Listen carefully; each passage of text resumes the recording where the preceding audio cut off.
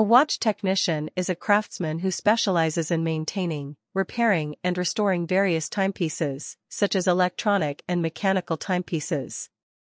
Maintaining and repairing timepieces, such as watches or old pocket watches, is specialist work that can only be left to a good craftsman.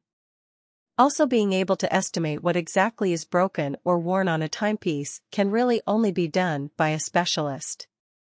Because the work of a clockwork technician requires a lot of knowledge and experience, the training to become a clockwork technician can be called tough. As a watch technician, you may have to deal with different types of work, such as empty batteries, worn parts, a dirty movement or a movement whose glass is broken.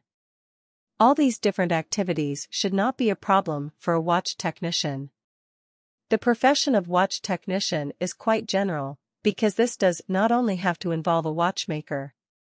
Standing clocks also use a movement and may be maintained or repaired by a clockwork technician. Nevertheless, there are also specializations within watchmaking, because it is usually fine technology, which cannot be maintained or repaired by just anyone.